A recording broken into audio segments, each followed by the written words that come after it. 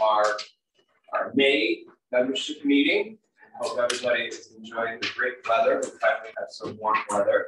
Emma will be joining us later, but we need to get started a little bit early. And so she is coming from work, but we'll give her president's report. But I wanted to bring the call to order. And I think the first order of business is to, is there any new, or I think everybody got an agenda. Is there anything that's not on the agenda, any new business items that we put on the board? If not,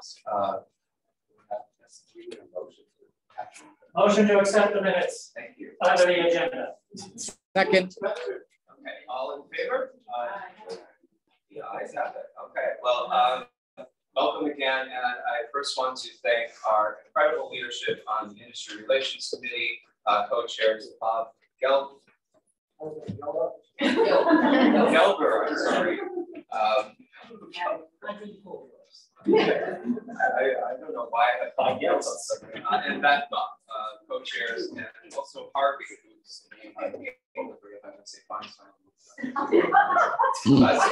well, thank you guys for putting this all together, and also a huge thank you to our speaker today, Judy Berdy, and also Danielle Scher, who is from the New York Public Library. Thank you for your guests. Thank you so much. And we do have a sort of strict time where we do need to be out of here at 7:30, so that's one of the reasons that we're starting a little early. So without further ado, I want to get the ball rolling and invite Bob up to Bob Gelber.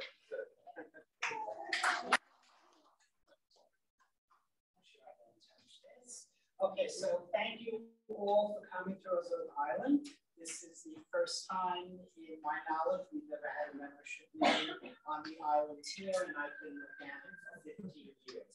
Judy would know more because she was here when they created the island.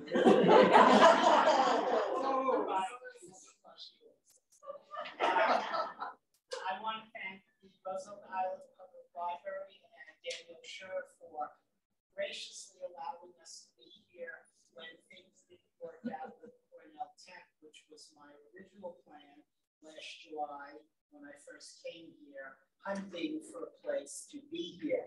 But Judy saved the day for us, and the staff of the library was gracious. So Danielle, just say hi. Hello. Yes, and at any point you need to use the restroom, just go up to the circulation desk and ask for a key. We'll direct you from there. Thank you. Thank you. Kevin, are you going to do Emma's president's report? No, Emma will present the president's report, but why don't you introduce our speaker? Okay. I think we'll just go from there. Okay, excellent. I can do my treasurer's report. Oh, I'm sorry. Oh. Do you want to? Yeah. Yeah, sure. For killing time. So everyone, I think everyone here knows me. I'm Jared Wilcox. I'm the treasurer of the association. So I just wanted to give two quick kind of updates related to treasury stuff. First is that if you have not yet signed up for the optional insurance policy and you need coverage starting June 1st, you must send in a payment by at the absolute latest May 25th. If you do not have your payment in hand by May 25th, you'll have to wait for the next sign-up cycle. So if you already have insurance, this is a moot point, but just letting people know either at home or here in the insurance, the link is on the website. You can email me with any questions. Also wanted to give, as we're getting back into the season of doing more in-person events and fan tours, just a kind of reminder about the policy for those events and the fees. So no showing, as has been the policy for many years, no showing a GANYC fan tour incurs a $25 no-show fee. And that policy does also state that if you cancel 48 hours or lower before the tour, that basically qualifies as a no-show. We still have 1 or 2 no-shows for every fan tour, so just want to make sure people are aware of this policy. And like I always say when I give this particular spiel, this is not a policy that's meant to be punitive. Our ideal income from the no-show is $0.00. This is just to maintain a level of professionalism about this program. As I'm sure those of you who have been on FAM tours know, most FAM tours either sell out or come very close to selling out. So it's just to make sure that we respect all the people who might need to get into those slots. Yes. When one checks to see about FAM tours and what our registrations are, it says if you need to cancel, check with the administrator. That's rather vague. That's Unfortunately a boilerplate thing that Wild Apricot puts in, but I'll make sure I'll send an email out in the next few days with, again, the explicit instructions for how to cancel your own registration. You can either do that through the Wild Apricot app or on a desktop. Doing it on a desktop is slightly easier than trying to follow with the app, frankly, in my opinion. But yeah, if it's 48 hours or more before the tour, you do have to cancel yourself. You do not accept cancellation requests by email to the committee or the guide or anyone else. Like, you would expect your own customers to kind of take care of their own stuff, be on time, and courteous, that kind of stuff. We always say, like, we are all professionals here. We expect the same from ourselves and our colleagues here as we would expect from our own clients. Yes. Oh, this is just a recommendation. When you put up a thing for the FAM tours, like for instance, today I had 2 huge bags I didn't expect. Maybe if you said, hey, this FAM tour has a place where you can put luggage items or bags or come light, or because if people are caught with a large bag, they don't know what to do. Or we usually do put in the information like a starting and end point, and just assume, as with most of our FAM tours are walking tours, that you're going to be on the move and on the go for 2.5 hours, however long the tour is. So just wear comfortable shoes, be dressed for the weather, all that. So thank you guys. Just want to give those 2 updates. So now we're going to turn it over to Madam President.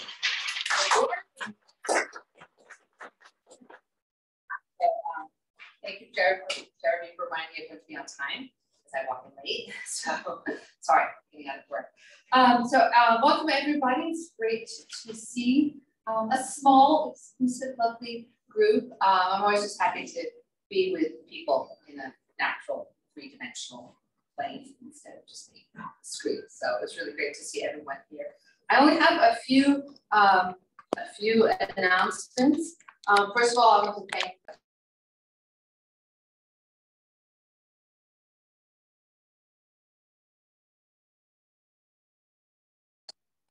and it was a lot of fun, and I think programs that everybody wants to have a look see.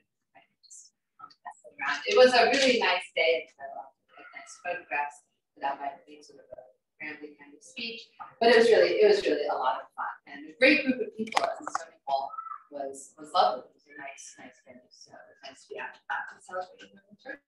And I got to meet Ellen. No, Ellen started kind of like Ellen. I got to meet. So it was fun. So that was cool. They were really fun people. Really nothing major to announce except for next week. We've got the Global Guide Summit. Okay, so if you go to globalguidealliance.com, you can sign up. It's $30 because you sign up with you get a $10 discount for being a GANYC member. So just put GANYC into the sign up. It's only $30. And if you cannot go to this in live, so it's a virtual event. So it's May 16th and 17th, that's the education days. May 18th, that is the Meet the Tour Operator Day. Right, so you can sign up.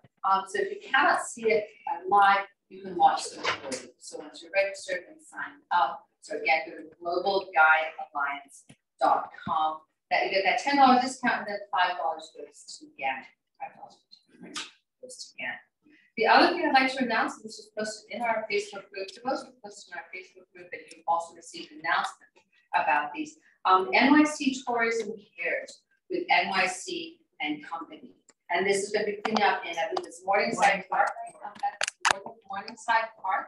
It's Tuesday, May 24th, 9:30 to 4. It's a $125 fee, but $100 of that is tax deductible. And I was just thinking about this when I was in the train. I think GANYC should have a team. You can have a corporate team of like 4 people, and you're cleaning up the park. It's a day of cleaning and weeding and working together. It's sponsored by NYC and Company. And the our big DMO. So, I like it when we do NYC company activities. So you can look into that. Again, it's posted in our Facebook group, Tourism Affairs with NYC Company, Tuesday, May 24th. So actually, a really nice event. It's good to see you go outside and get dirty. I know I don't. And we do that kind of fun thing. So it'll be a morning side park. All right, that's really all I have to say, except I'm just so happy to see everybody's out and about. Every day I'm seeing pictures of guides working with groups, complaining about groups. It's nice to right? It's nice to have those funny stories are coming back, the anecdotes, and those questions that you never thought you'd guess, and somebody will ask that question. So anyways, it's great to see everyone out and about. I hope you're all doing well and enjoying the gorgeous, gorgeous spring weather. So what I'm going to do now is I'm going to introduce Bob, who's going to introduce our speakers. Okay.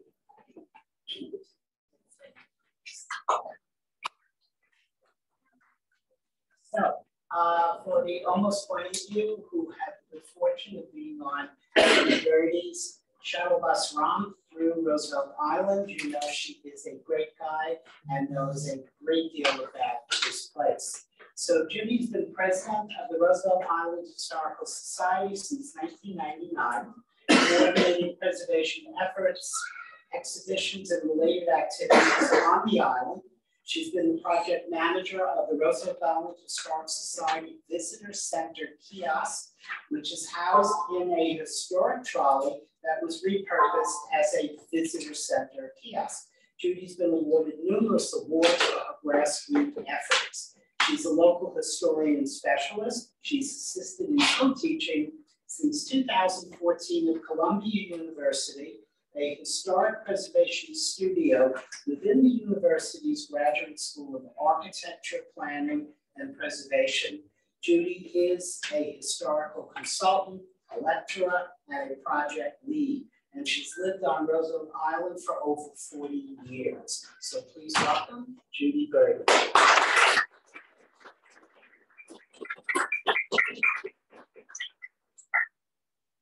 Thank you. It's a pleasure to welcome you to the island. It's a pleasure to welcome you to this library that was announced the same time they announced Cornell Tech, which was about 15 years ago. Everything here takes a long time. You're the first group that I've been able to have in this group because the building opened last year. I know Beth because Beth did a program for us for the Historical Society a few months last year, and it was most successful. Bob and Beth and I met a few weeks ago at an undisclosed location. Sure. And I'm really glad you're here. You're in our community, in our library. It's a real small town here, as you can see. I mean, you know, this is not Midtown Manhattan, and I really think you'll enjoy it.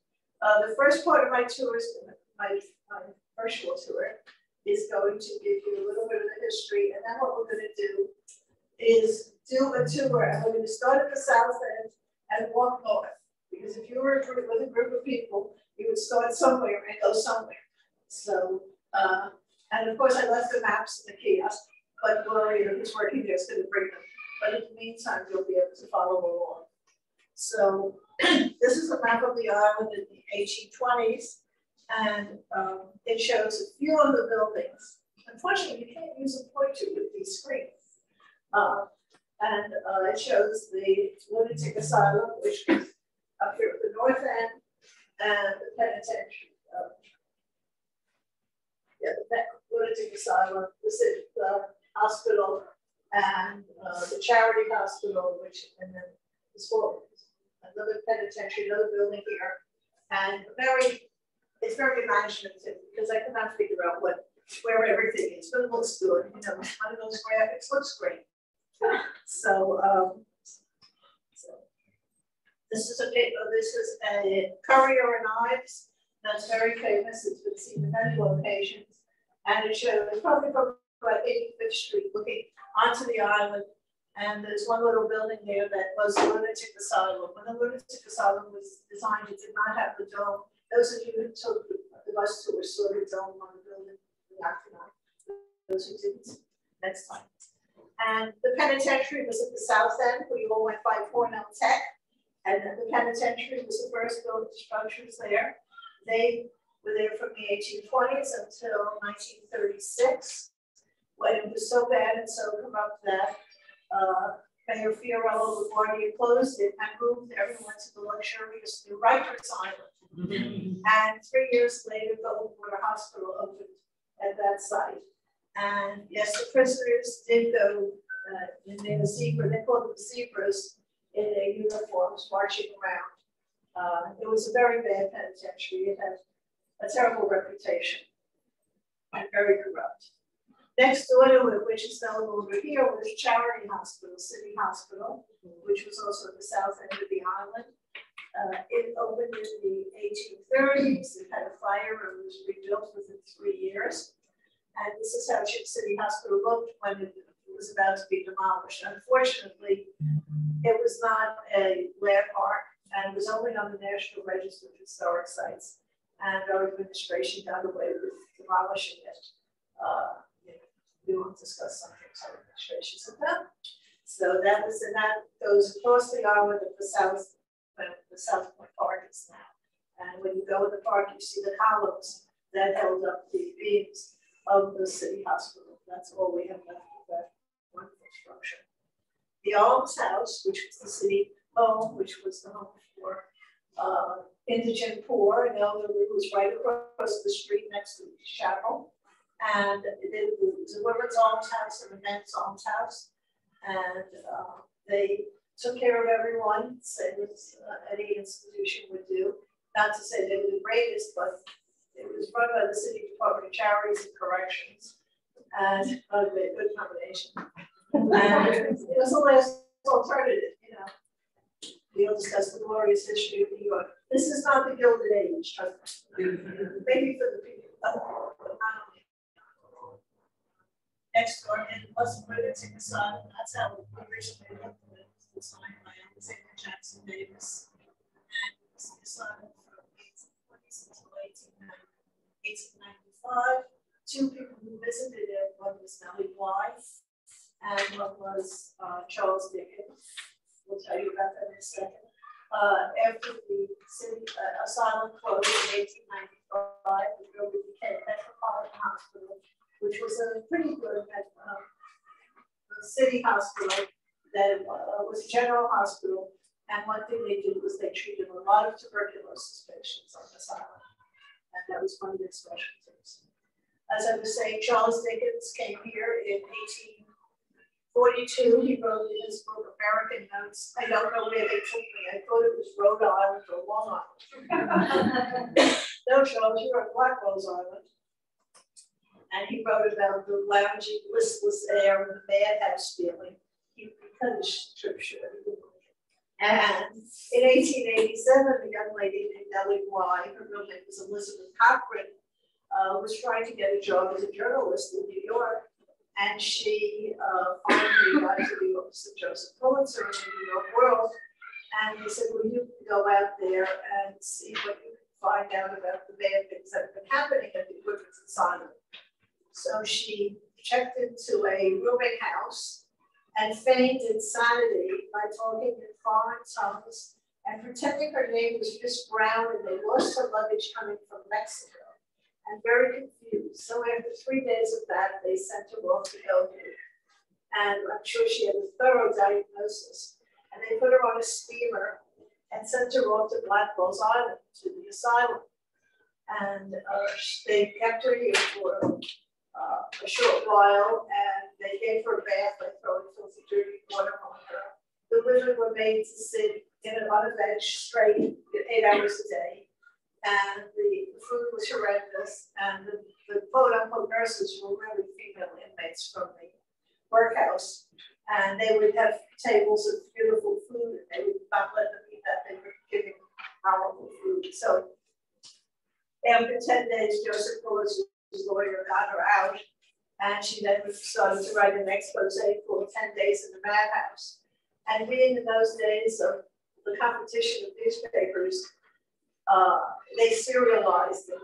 went on forever, because you could sell another 2,000 newspapers for a penny each. And so she became famous for the expose. And of course, then a few years later, she went around the world in 73 days and beat out Phineas Fogg. So the asylum was closed in 1895. The building was switched to Metropolitan Hospital, which had been a homeopathic hospital on Roosevelt Island, and it became a general hospital. And Metropolitan Hospital was here until 1955. It had a fine reputation. I still meet people who were born there, or whose parents were born there, or some people who worked there. And that hospital decided to relocate it in 1955. It moved to First Avenue and 97th Street. So Metropolitan Hospital started out on Ward's Island, went to Roosevelt Island, and now ended up on Manhattan Island. So if you go up, you can see all three sides of the hospital. And the building was abandoned for over 50 years. And luckily, around 1996, a developer came aboard, named Bruce Becker, and his company just took on the challenge of restoring the building on the exterior, rebuilding the wings, which had been demolished, and making it into an apartment house, a rental apartment building. And this is a picture of the nurses from the class of 1942 standing on the staircase, and you can see the Christmas tree. And every year the nurses would go Christmas caroling, and they would take a picture on the staircase. The building is on the National Register of Historic Sites. It's a New York City landmark, and it is LEED certified. So, and the good thing, if you're nice to the developer, they give you an office in perpetuity in the building. So we're nice to development. And you have a beautiful office on the 4th floor of the building. One other structure that changed the island a lot was the Queensboro Bridge. The first picture is the Queensboro Bridge. It's a little building you can see here very clearly. That was the warden's house. The penitentiary was next door to the bridge, and the warden somehow had this beautiful Victorian house with an in-ground swimming pool. There was no and I know I have this aerial picture. Even at a diving board. And the picture, the next picture is the penitentiary, where now Cornell is, and we're going where the hospital is. So I always say this island has had layers of history. Everything has been something else before. It makes it more interesting. One thing that completely changed us was the Queensboro Bridge, which opened in 1909. It not only changed us, but it changed the borough of Queens. We also developed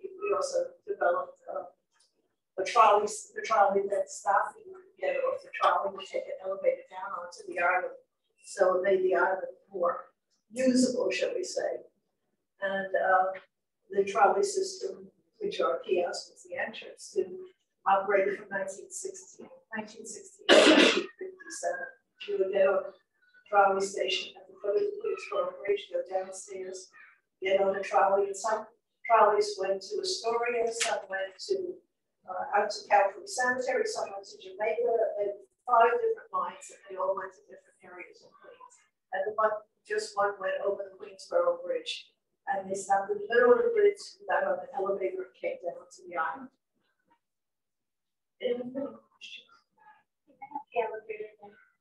No, because you can't build with the trams. You can't build over the tram cables. Yes, we always have neighbors that say, let's put the elevator ring or staircase. It's like 250 feet up to the bridge. It's not tall. So this is the contemporary map of the island, which we give out in a studio. You'll have your own copy to cherish for the rest of your life. Trust me, you're all in tourism. no one gives out city maps anymore. NYC and Company has said, and I can't, I have tourists who come in, I can't give them a map. I mean, it's terrible. I'm not like maps. No, so all of you, please get the steps. That's my propaganda for the morning. Okay, so we're going to start at the very southern tip of the island out here at the FDR Fort Williams Park. And that was designed by Louis Kahn. And it was designed in the 1970s, 1973. It was never built. Louis Kahn had the nerve to drop dead in the Metro Penn Station in 1974. And it was announced when they had the opening of Roosevelt Island that the FDR Fort Williams Park would be built here. Well, no one ever raised the money. And until around 2007 or 8, the person running the island said, give us back the bank to build the park. So we finally was built at the cost of $53 million in 2012. In 1973, when the park was discussed and the island, our name was officially changed from Welfare Island to Roosevelt Island. That's a copy of the FDR speech, his Fort Freedom speech, which was done on January 6th, I think 1941. And the bust of him, which of course I can't name the artist, is a reproduction of a very small bust. And that is in the park. He's facing north, and I don't know, we did want to look out of the river. And this is some of the views in the park. The park is absolutely beautiful. It's open every day except Tuesday. Do not send anyone here on Tuesday. This reception is also closed on Tuesday. We don't want anyone to complain that the park's closed, so we don't open either. And this is the famous staircase and the walls,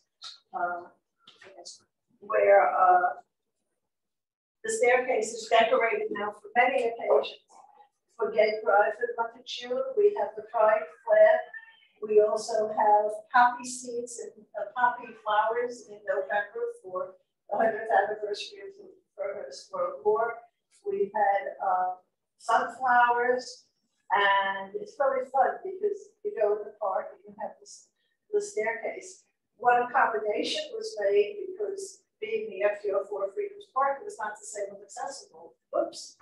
So we now have a wheelchair lift, a very discreet lift over on the head, so people who need to use the lift can go up over the staircase. And those are 100 little leaf linden trees, which are now very big little leaf linden trees. It's been 10 years, and they are flourishing. And the park is doing very well. Unfortunately, it's not owned by administered by the FDR Fort Freedoms Foundation anymore because it was just financially too challenging. So it's run by New York State Parks. So and they have to unfortunately go by some of the state parks rules, which are not as liberal and easy going as when it's the private foundation. But the park's lovely, the staff is great, and Howard Axel, who's the president, is great. And they're very community oriented. They do a lot of those things. Last weekend they had an Adirondack chair built. So if you go in there, you can see all kinds of Adirondack chairs this summer. Yeah. Where's the Meredith Berman? Oh, wait, here she is coming up. Oh, here's Meredith. Okay, so one problem we had was a lot of the people who lived on the island were at the former Goldwater Hospital site, and they were a little upset that the FDR Park did not reflect a community of people with disabilities. So that's good. So Meredith Bergman was commissioned, and we have this picture of the sculpture. It's FDR with a little girl, and he's in a wheelchair, and she has a brace on her leg. And that was commissioned, and it's on the way down to the FDR Memorial along the west roadway there. And it's a very nice area. Plus, all these little white lines are one says FDR's history, and the other says the island history. And it came out very nice.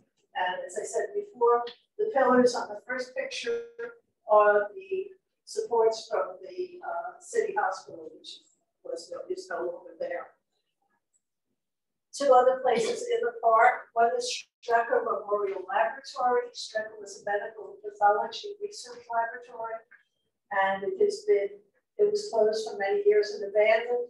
It is now part of the New York Transit Authority. It's a power conversion station because subways run on DC and we get AC, so they do magic in there. And as we said, the TA said they needed a conversion station. Their choice was Sutton Place or Roosevelt Island.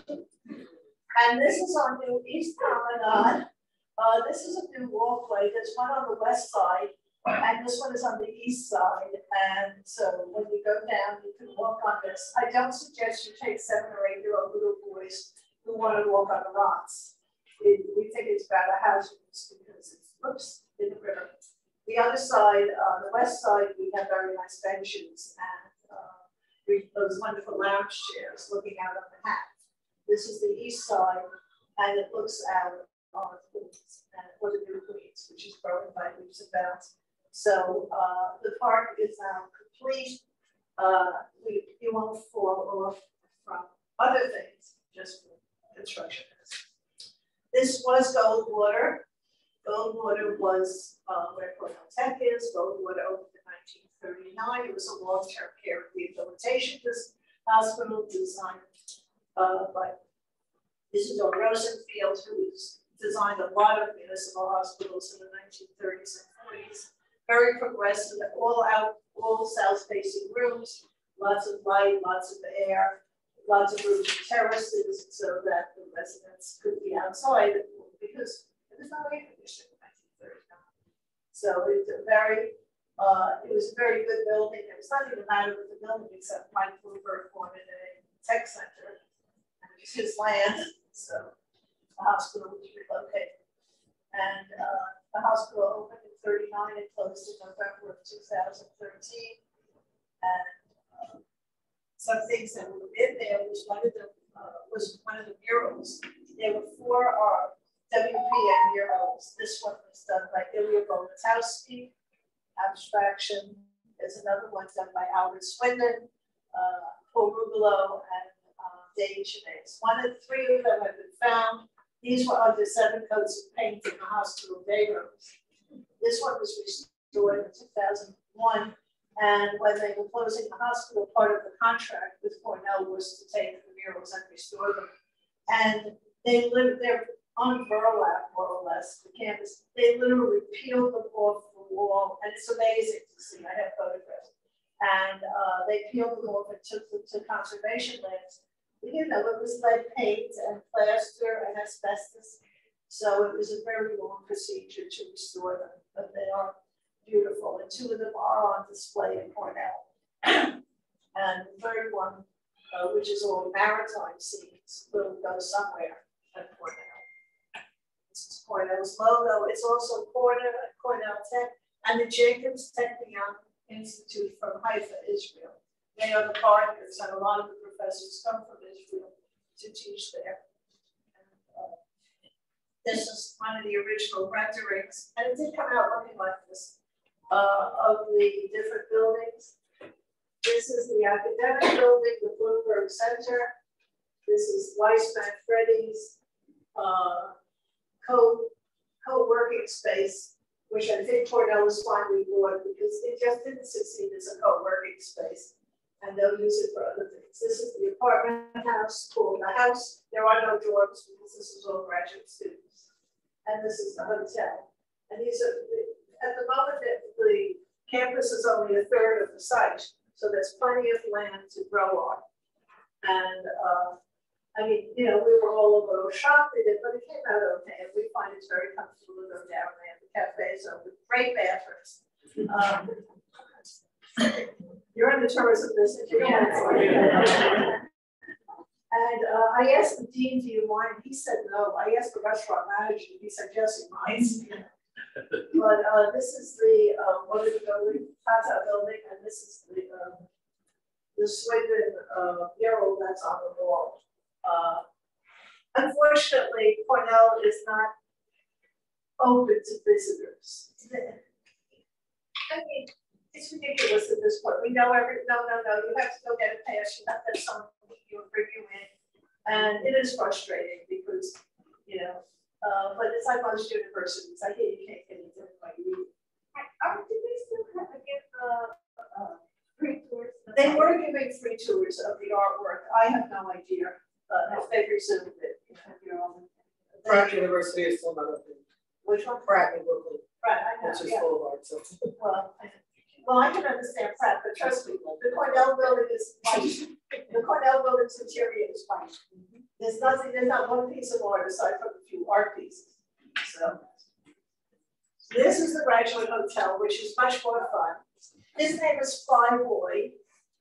He was the late artist, his name is Hebrew from Chicago.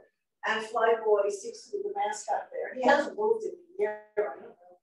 And the whole theme of the Graduate Hotel is textbooks. The entire decor of the lobby is textbooks. And now Cornell Tech does not use any textbooks, but they had box loads, flats, and cartons of textbooks they bought. So if you want to go back to study philosophy, accounting, obstetrics, you can just stand there and go, okay. And the hotel opened last June. It's owned by this graduate company, and their theme is always college towns. They're in New Haven, they're in, I think, Lansing, they're in Annapolis, and they always use themes that are sort of related to the college. I know the one in Eugene, Oregon is Nike sneakers. I wonder why. That's where they came from. But the top of the Graduate Hotel is the Panorama Room, which is a bar and light refreshments. And it's on the 22nd floor, I think. And it looks right next to the Queensboro Bridge. It has phenomenal views. And weather permitting, they open up as a big terrace. And it's very popular with hipsters on Saturday afternoon. We have more fun standing with visitors and watching them go to the Panorama Room. Because you have to wear turquoise nylon pants to get in. It's fun to see the hipsters going. Can I just point out this Hebrew piece? It's he has a series of these, and there's one that's now standing at Battery Park, and they're based upon and inspired by Tuskegee Airmen. Yeah, I've seen his cartoons and things. Yeah. In fact, if you want to, on his website, they have, you can watch them build Flyboy. Flyboy went in before the windows went in. And the hotel is public. Yes, it's the restaurant. Yeah, there's a restaurant downstairs and this bar upstairs, which is only open. I'm not sure if it's open Monday, Tuesday. I know it's not open Monday. It's either open Wednesday to Sunday. They serve weekend brunch. All I know is my brother and sister-in-law are staying in next week. I always do that. They're very nice people. But it's delicious. Anyhow, okay, this is our famous cherry tree. This is one of our multitude of cherry trees with a tram in the background. The original cherry trees were Poisson cherry trees donated by Alice Fordyce and Mary Lasker. Anyone does tours, where else did you feel Lasker name or Lasker names? Well, you tour guides, you know this. So these are two of our trees. We have over 400 trees on the island that flower, and these are Poissons. They are the last ones to bloom, so don't send anyone to see them before April 20th because they're not going to be in bloom when they come in the kiosk. Why did the tree bloom? Yesterday, the guy was arguing with me, why wasn't the tree in bloom? You know this, you get this on your buses, YouTubers. And the little sculpture at the bottom is called the Purple Dragon, designed by a Swedish sculptor, Gustav Kreitz. And it's at the south end of the promenade here. And he's a little dragon looking out at the duet. This is my favorite picture of the tram.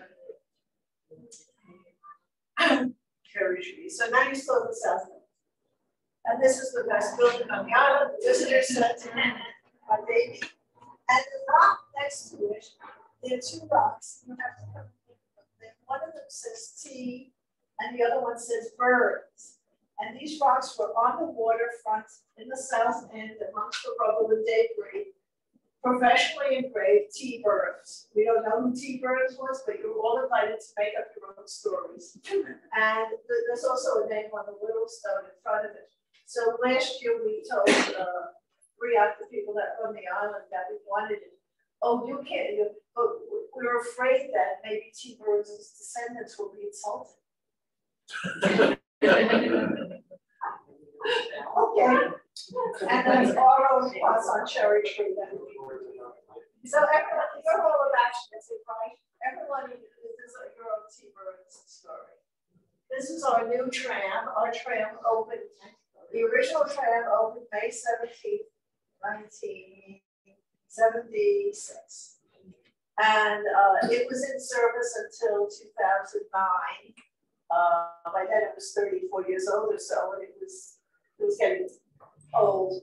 And so this tram was contracted and built by the French. In 9 months flat, they tore down the old tram. They did not turn down the towers, but they had to change the entire thing.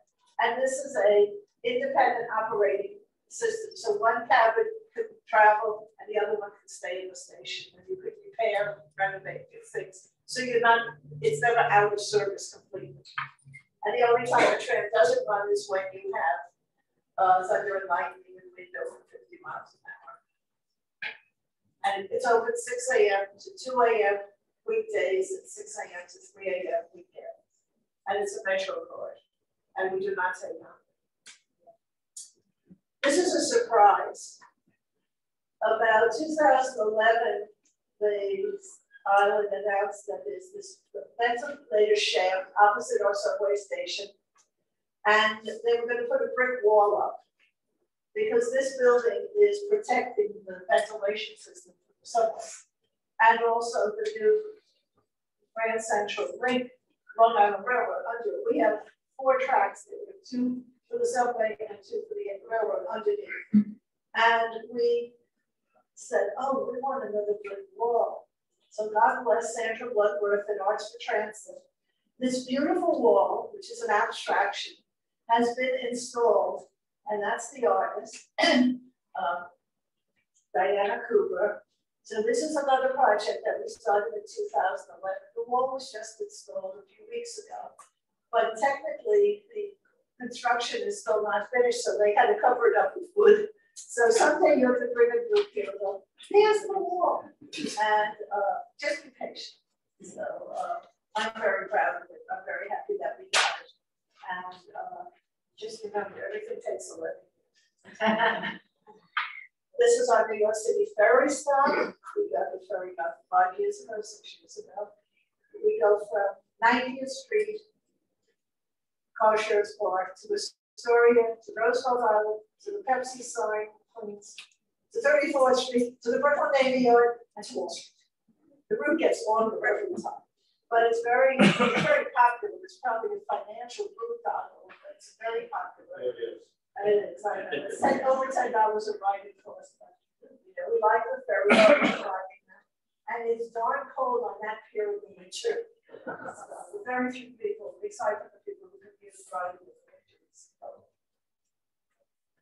If you look out the window when you get up, that's Blackwell House. This is a view of the sun, the original front of the house. When the Blackwell family owned the house, it faced Queens. And that's the front of the house faces Queens. The back of the house from the street is from the back of the house. And as we have a new ADA ramp, the house was repaired and restored and reopened 2 years ago.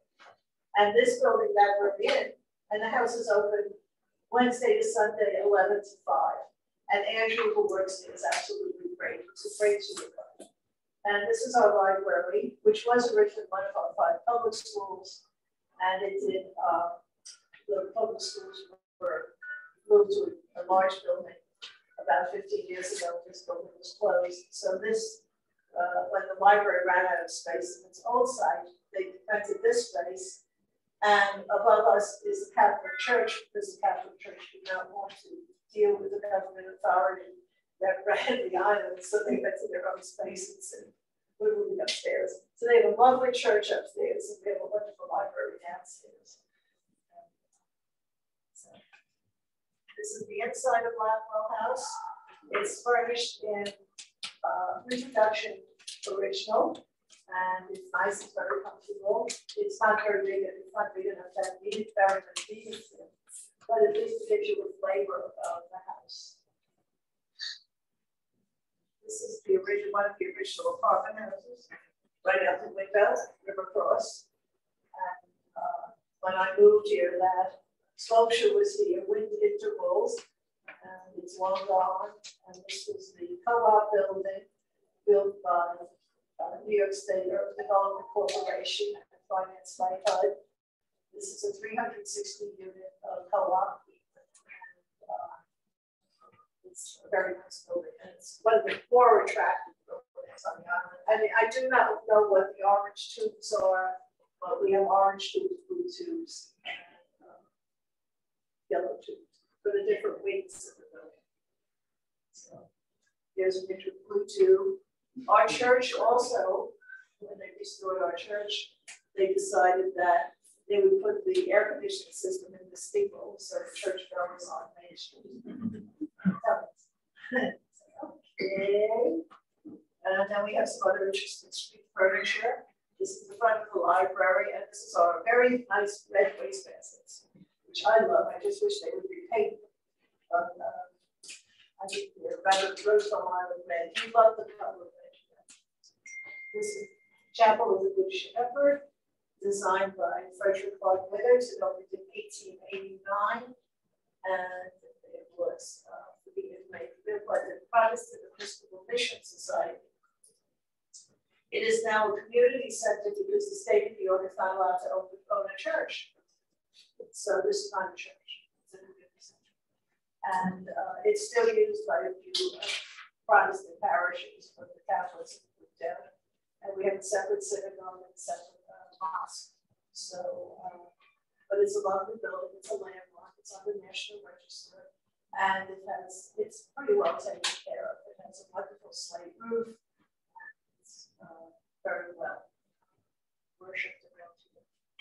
This is our school right up the street, PSIS 217. It opened in the 1990s, and it replaced the 5 small school buildings. Everyone okay? Stretch. Okay, this is Motorgate. This is our parking garage. Anybody here familiar with Boston? You know the City Hall of Boston? Oh, yeah. It's the same company. This building leaks. It leaks. It's drafty. It's cold. They have millions and millions of dollars trying to repair it. They put all the lighting fixtures on between the slabs of concrete, so it guarantees a leak. I mean, they have spent more money repairing the building, and it's still a condo or whatever the company is. It's a disaster. But the ski slope is nice. Across the street is Manhattan Park. That was the second phase of houses built in 1989. And I love their swimming pool, outdoor pool. It's a membership pool, and every year they hire an artist to paint the deck. So the deck looks good for a few months, but it's colorful. And it's right on the water. The deep end is only 4.5 feet, so you won't drown. This is the Octagon building, the former asylum, with its 2 modern wings. And across the street from Octagon, we have our public tennis courts. And we have Octagon Park, which has picnic benches, and the soccer field and the baseball field also at the Octagon. Coming to the north end of the island at the end of your trip is my favorite thing, the lighthouse. It was just restored by architect Tom Fenneman. It had this ugly squat top on it that we don't know where it came from because the original top was like had the point and the walk around it. And the Lighthouse Park just reopened, and the girl puzzle is an art piece of Nellie Bly and 4 other women. And that opened last December. It's called the Girl Puzzle. It has a lot of publicity, and it's been getting a lot of visitors. And not only do they have the large 7-foot-tall models, but next to each one is a small bottle that a blind person or a person who's visually handicapped could feel, and braille, and with all QR codes, so to find out more about it. And that's called the Girl Puzzle. That's north of Culver Hospital. Is that permanent? It better be. Is there a monitor here? Yeah. You can handle this. I'm a teacher. You're a teacher.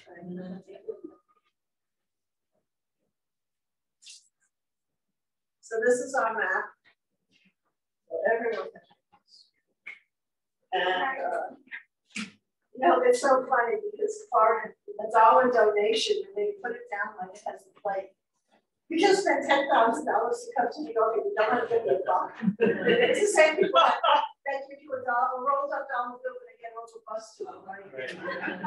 I love it. You have a Starbucks container with a $50 drink in it.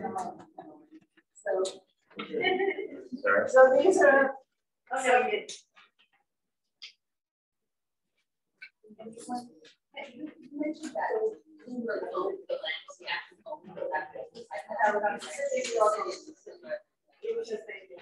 So these are some of the sites in the South End that you would be interested in visiting.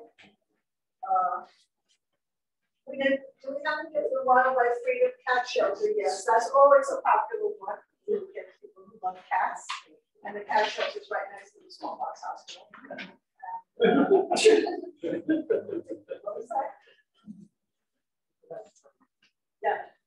What percentage of the island is green and rural space? Probably over 50. I mean, just look at the doors. That's what I did. That's why I was curious. I probably over 50%. I don't know exactly, but I could ask some authority. But no, it's. I mean, the percentage of parks we have: South Park, we have Blackboard Park, we have all the promenades, we have Tabernacle Field, we have Oxford Field, we have Lighthouse Park. Plus, in back of all the promenades are green space. Just don't tell any developers. Yeah. Just for the local rural things. Is there any plan in the long run of stabilizing the smallpox hospital? Did you say you bought a $50 million check? That's it. Okay. We're talking about got married agreed with cemetery. So okay. Yes. How late is the Fort Freedoms Park open? In the summer, 7 p.m. So after April 1st, it's 9 to 7. And very fun. And in the winter, it's 9 to 5. Okay. Except what day? Tuesday. Yes. Is there any thought to open the interior of the lighthouse? Absolutely not. It's so small that, let's see. People my size wouldn't be able to sit there. We can only take Rita. Rita's the only one who can go in it. You know, but they did put it in that. They took out the wooden staircase. It's a beautiful metal staircase. It's much to change. Yes. Kohler is still in use. I was there this morning. I run the auxiliary. It's long-term care, nursing home mostly. 500 beds, 2/3 men, 1/3 women. And it's what we call a safety net hospital. You stay there. You need the care. You stay there. You're not going to be thrown out. The care is excellent. And they took a lot of the residents from both when they closed, and then there was another hospital that was built in Manhattan. But Kohler is still here. It's 1952. It's getting old. Yeah, but it's still there. So these are all the sites on the south end that people would be interested in. Then we have the middle of the island. The marriage real estate and money is a little Tom Otter structure. It's on the map that people like to see. It's right opposite the swimming pools.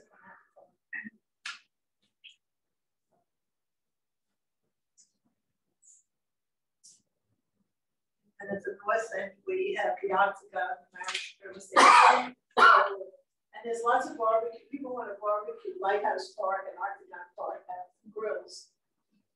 They once tried to put in a few grills here. And suddenly we had 50 himachis. That was the end of grilling. It's very hard because anything you shoot goes right into people's heads. So I leave you, get off the bus, watch your step, the ladies are to the end. And any questions? Yeah, on the south end, that's probably one of the prime places to watch fireworks, right? Yes. And do they host people at I have a messed up system every year, no matter what they do. I don't know. You just go and stand on the hill by Cornell and you can watch the fireworks. They used to let a certain number of people into the FDR park, but it's very small and it doesn't really work. So those people just come and at the last minute, they like to go up on the hill, and that's what people do. Plus, it's really good because when you're on the hill, you can get out.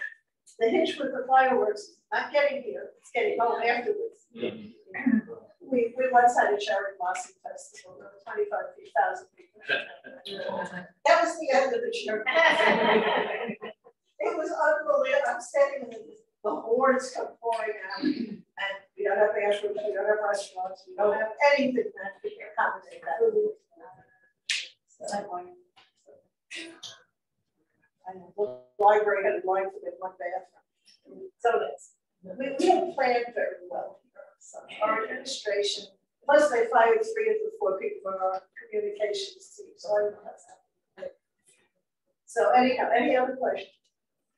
I hope you all come back. I hope you bring your visitors. I love to be professional life because unfortunately I see the content. And it's lots of fun to have people here. Yes. Tell them that to people when they come to the island that we have excellent pizza. And we have excellent pizza. And at the supermarket, they can get something to eat, you know, and we send everyone to the Cornell or to the pizzeria or to the Japanese. Cornell doesn't need that money. Well, Cornell has a very limited menu, but they do have a convenient bathroom. Yes. The supermarket has that. But it's fun. I mean, I welcome everyone. I have cards if anyone wants to get in touch with us. We love to host your groups. And we love to do tours. And I thank you very much.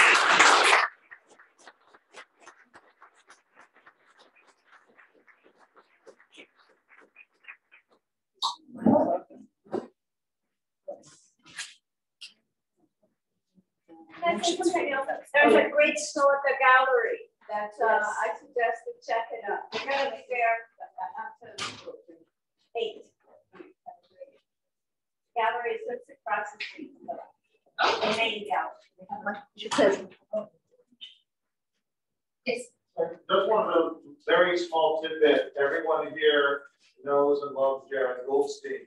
Yes. And some of you may remember that Jared proposed to his wife on the Roosevelt Island. We have had a lot of proposals. I don't know what the propositions, but the proposals. And for some reason, we get groups of very religious people, supporting Jews. They come and they're throwing flower petals around, and then they come in offering us candy.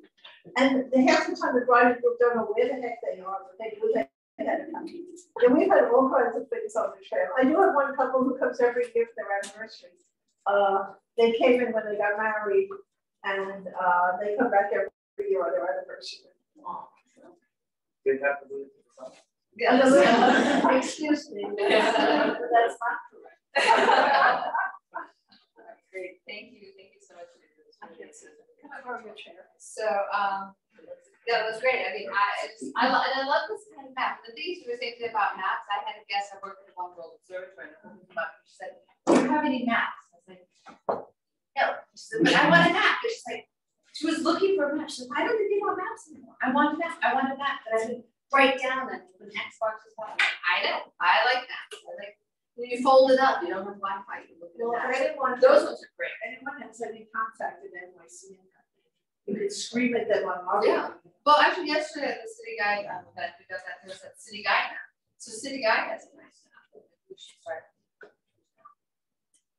Anyway, so I know exactly what you think about the map. So thank you very much. That was wonderful. All right, so we're going to move on to our committee reports. So the education committee, Nina is not here to read her report. I recall getting an email very last minute. So let me pull that up. And then, so I'll go right to government relations.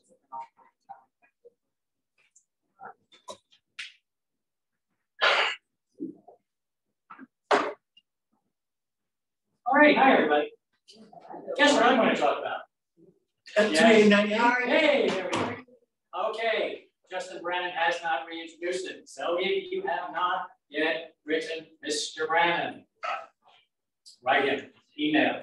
Justin Brennan has been designated by Adrian Adams, Speaker of the City Council, as the guy who is to reintroduce 289A, which will give it a new number, which will allow the Government Relations Committee and you, of course, to start pressuring our city council representatives to pass the bill to put the guys back on the double-decker buses. In the weirdness that is New York City Council, Brandon sits on the Committee for Finance, not the Department of Consumer and Worker Protections. Go figure. But write him if you haven't already. Write him if you have already. Say, hey, I wrote you, tell me what's going on. And if you do get a response, please let governmentrelations@GANYC.org know so we know how we can follow up on a press for an in-person meeting or a virtual meeting. So he's right, he hasn't done anything yet. We know he's back in the swing of things. Well, one slight correction, we do know that he has done one thing. He has co-sponsored a bill 0079, and this came, yeah, 0079, really. This was a bill initiated by one of GANYC's favorite city council members, Kim Brewer, that is going to limit the number of double-decker plates that will be issued. I want to knock it down to 225. I don't know how many buses are rolling out there, but they want to limit the number. Now, we only started to discuss this on government relations. We would love your input. Again, email governmentrelations@GANYC.org. We do have to be a little careful on this if we take a position, and the position we take, because there are only 3 sponsors of this bill: Gail Brewer, Councilman Yarrick, and Councilman Brennan, who we need right now. So we're going to slowly develop a working plan on that, but we certainly always want your opinion. So again, government relations@GANYC.org. Let's not think about this. Big event is on our calendar tomorrow. If you have had a chance to read the Adams administration's Rebuild, Renew, and Reinvent. This is the Adams administration's plan for invigorating New York's economy post-COVID. On page 24, lists the number of licenses that are issued by Consumer Protection that are considered extraneous, onerous, too cumbersome. Somehow we're on that list. So we thank former GANYC member and guide, Moses Gates, friend of the family, who gave us a heads up on that. And Jonathan Tour of membership and myself will be in a Zoom session tomorrow morning with the chief of staff of the deputy mayor responsible for economic development. We'll of course be making a pitch to maintain our license. And we've also been, in the invitation to have this meeting, given the opportunity to make suggestions about what we as guys see on the streets that can be changed, improved, adapted to improve the visitor experience. Because there is finally a recognition that tourism is a vital part of the New York City economy. They know they're going to need the money because New York real estate value commercially is tanking. They're going to lose a ton of tax revenue. So tourism is now front and center. So as a community, what can we come up with that can make the tourist experience better. Yeah, Jack. Places to sit down and bathrooms. Yeah. Already on my agenda. Now, I know this is short notes, but the meeting is tomorrow morning. If you want to bang out an email, a quick note, that'd be great. We do have a list already of public restrooms, reconceiving open spaces. Bringing back something similar to the Fun Pass, that'd be great for our travelers, encourage them to take the subway, to bring out street traffic.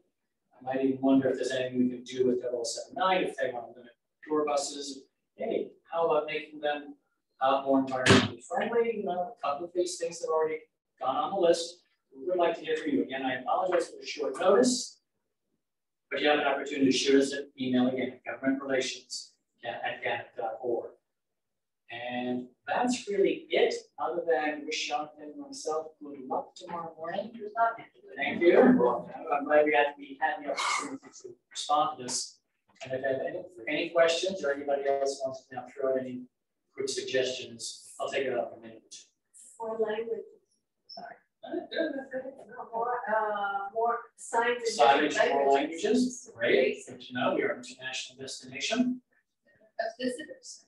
Oh yes, that's already on the list, I want one in every borough. Yeah, just something. Now, by the way, you are getting one in Times Square. They did the unveiling last week. Of course, it's not built yet. And in terms of restrooms, City Council did pass an initiative requiring every every district in the city, council district in the city, to identify where public restrooms can be adapted, constructed, made available. They just don't pick something, just pick locations. They're not even talking about building this stuff. And when I was in Red Hook, and they finally got it together to plan for a restroom in Valentino Park, lovely park right there in the Statue of Liberty. The city came to us with it's be 2 years away and will cost you $1 million. That's cheap. Really, there are so many European options that they could that would have produced a restroom in a very popular park, an isolated neighborhood that chose. So this, whatever the city council thinks it's going to do, it's years away, it's going to be below. So while we applaud the initiative, I'm not trusting the city. Anyone else? Any other suggestions? I'm here, Jonathan. You can yell at City Hall and do it. Okay, thanks everybody. Thank you. Right, All right, so I have the report from Nina. Her brother has had some big health issues and is helping her just recovering for all that is her mom stabilizes, which we wishes everyone the best. Great tour we had before, and just a reminder of some of the upcoming FAMs and PDPs for May and June. So Walk the Met with a former museum guard and book author Patrick Braley. So there's going to be an encore one tomorrow, May 12th. I just need that. Encore May 12th. Really good. Yeah, it sounds great. It sounds great. There's also a FAM with that. Okay, that's really good too. May 16th, Central Park bird watching. If I were going to be unpacking out my daughter's dorm, I would have been on that bird walk. Birding is getting really great in the park. And actually, it's something I always tell my guests up at the observatory when I talk about the parks. When you see all the birders, I always say approach with caution. Flush out the bird, but they will show you usually what they're looking at. There's also another visit to the Met on May 24th with Mel Lehman on biblical archaeology. And then our PDP webinar, How to Price Your Tours with Josh Oates of the Sunshine Tribe. That's going to be on June 16th from 7 to 8:30 p.m. You all should have received the announcement about that already. You sign up for that. That's a webinar talking about how to price your tour. I mean, how many times do you guys want to know how much should I charge for this? How much should I charge for that? How many contact other guides, or you go hash it out all together. So that's going to be the PDP. It looks really, really great. The education committee is going to have their next Zoom meeting is on Monday, May 18th at 6 p.m. And the guest speaker already set up for the June 1st meeting is Hugh Ryan, and who will be speaking about the women's house of detention, a fair history of a forgotten prison. If you look at the minutes, all the reports are attached to the minutes. You can see a list of all the past fam tours from April and into May, and so it was really, thanks always to everybody who does the fam tours. I want to thank you on behalf of Nina, but on behalf of all the members of GANYC. And if you haven't done a fam tour and you want to practice a tour, do it. It's really probably going to be the most nervous you'll ever be to give a tour, because you've got all your wonderful peers who know a whole ton of stuff, and you're sitting there writing your notes, oh my God. But you get all the feedback you didn't know you wanted to get. So do a fam tour. It's really totally worth it. If you want to propose a tour, you go onto the GANYC website and there's a form you fill out. Don't just email education and say, hey, I want to do a fam tour. There's a form on the GANYC website under the announcements and documents. You can find it and you just fill it out and you just send it in, and then you give them some dates and it's usually approved, no problem whatsoever. Okay, so if anyone has questions for education, email them. All right. Yes. The education meeting is actually, I'm sorry, on Wednesday the 18th. Wednesday the 18th.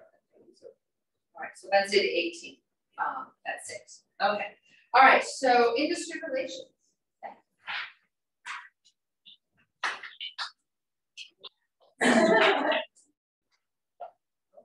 Hello, everybody. My name is Beth Goff. For those of you who don't know me, this is my first presentation for you all for industry relations. So I'm the co-chair of the committee, along with Bob Gilbert, who's the man, and Harvey Davidson, who's also the man, but is not a chairman any longer. But he's super involved in everything. So, so the committee, actually, thanks to CommitteeCon that we had several weeks back, thanks to Kevin and Education Committee, we added several people to our committee, to the Industry Relations Committee. So we had a meeting on April 21st. We kind of introduce ourselves and go over what the committee does.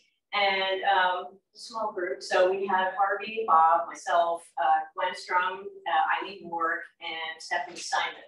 So thanks for attending, you all. And we're going to have another meeting at some point soon. We don't have a date yet, but we'll kind of talk about more things that we've been discussing and hopefully get more participation. So one of the things that we did talk about at our meeting was GANYC involvement in industry events. So, two likely big events that are coming off our SITA, which is the Student Youth Travel Association, that's in Washington, D.C. in August, and then IAPDG, which is later in the year. They didn't really know what it is. November, thank you. So our representatives right now are to be determined. Harvey tends to go to these things, but we certainly use somebody else who would be happy to choose and represent GANYC and kind of spread the word about us. So, this was great too. We met with a few of us, Harvey and Bob and I met with some of the people of the education committee to discuss working together, like really closely in terms of finding locations for meetings like we have today and speakers. So, and what we're going to do, we will announce, probably Kevin will announce a meeting for the entire group of us, of all of us GANYC members, to get ideas about where to have our meetings, who to bring in to speak to us, and associated with some sort of a theme of the month, the time of year, something like that. So it's a more of a unified type of setting. So that's to be determined, but that's going to happen. And we want everybody's input on this. So right now, upcoming meeting locations are June is at the LGBTQ Center, the Gay Center, which is the speaker that Hugh Ryan. Thank you, Hugh Ryan. So that's going to be really great. I'm not going to be there. I'm sorry. But July we got the Society of Mechanics and Tradesmen. August we're going to be in the park. September is our EGM, and that's at the Sullivan Club. Right? Nice. Emma. And October is at the Museum of Unusual Things, which should be unusual. And November is, this is kind of cool. We're going to be at 1014 Fifth Avenue, which is a beautiful Beaux-Arts mansion that is now owned by a German organization. It's sort of it's just a very interesting place to be. Yeah, that'll be fun. I hope it's not too. But anyway, but it's going to be really great because this is like it's going to be fine. It's going to be fine. But yeah, it's the last. Well, one of the last freestanding, not freestanding, but mansions, Beaux-Arts mansion. It's right across the street from the Met Museum. And then finally, this is great too. We're working on a site visit to the summit for our membership. So it'll be several dates and probably later this month into June, and we'll get the word out when it's all finalized. That is it for us.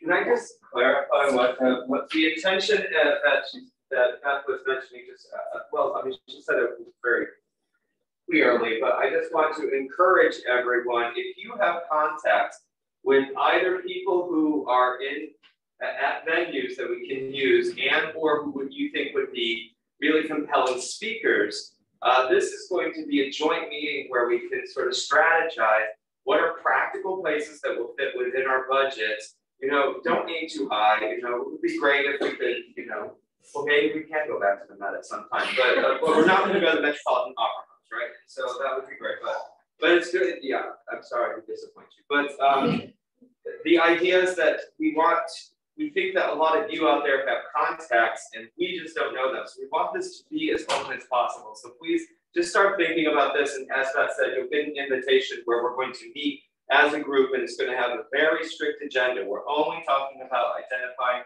and throwing up and brainstorming about venues and speakers and how they can be connected with one another. So please do join us if you have ideas about that. Thank you. Here it is. So I just wanted to say that Emma gave a fantastic speech at the Women in Tourism event, talking about how tour guides are the foot soldiers of the hospitality industry, that we are often the New Yorkers that guests have the most interaction with, and did a really great job representing who we are as guides and who we are as GANYC. So that was really fantastic. It was very inspiring. It was quite an afternoon. I want to welcome some new members. This is going to be our March and April members: Jennifer Andres, Patrick Bringley, who's already doing fan tours, good for him, Tyler Goldberg, Virginie Olive, Brittany Joyce, Melinda Montalvo, Mark Satloff, and Alvaro Uccelent. So we want to welcome all of those new provisional members. We are always looking for new members, so please let them know we are a growing organization and have been all the way through COVID. I am excited to say this may or may not be the last time that I am giving the membership committee report. Thanks to CommitteeCon, which Kevin organized, we may have identified a potential new chair for the committee, which I'm extraordinarily excited about. TBD, though, that is going to be an exciting reveal, perhaps for next month. We shall see. I do have a little bit of tedious business to take care of, and that is we all sort of rushed in here after what sounds to be like a fantastic fam tour, and I didn't get to take attendance. So I'm just feeling sort of particular. I'm just going to run through this. If you hear your name, please raise your hand, and if I haven't mentioned your name, please let me know. Alexander Aguirre, fantastic. I thought that was you. I apologize. I don't know everybody, and I'm trying to learn. Evelyn Andre. Oh, fantastic. Okay, great. I kind of had a feeling. Fumi Arai, I got. George Baedeker. Wonderful. Excellent. I'm trying to memorize people's faces with masks. That's the hard thing, is the face plus mask. Matt Baker we have. Howard Birnbaum we have, Susan Birnbaum we have, Deb Blau we had, she's gone for a walk. Pat Braun-Mazuka, yes. Karen Brooker, yes. Oh, okay, fantastic. Now you do look familiar, even with that mask. Patrick Casey, yes. Amy Cook, yes. Rita DeCassia, yes.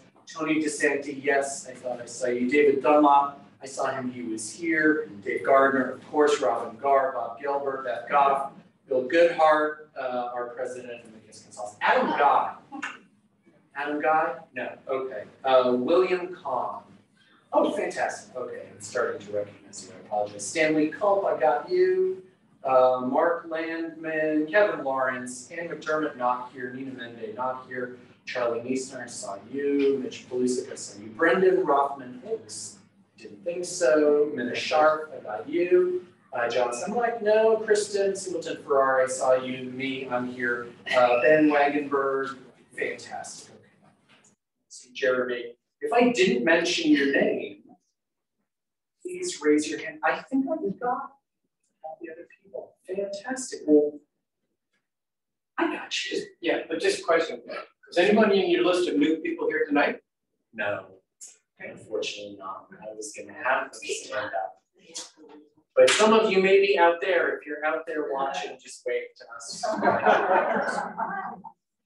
Glad to have you here. Okay, that's my report. Thank you very much.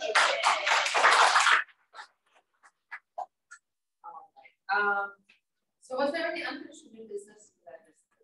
Nothing was presented? Okay, anyone have anything they'd like to bring up? Oh, Jeremy. A motion to I'm adjourn. sorry. I'm sorry. No, because I didn't know if we had. Just another question for Judy. Does the Japanese place have ramen? Important question.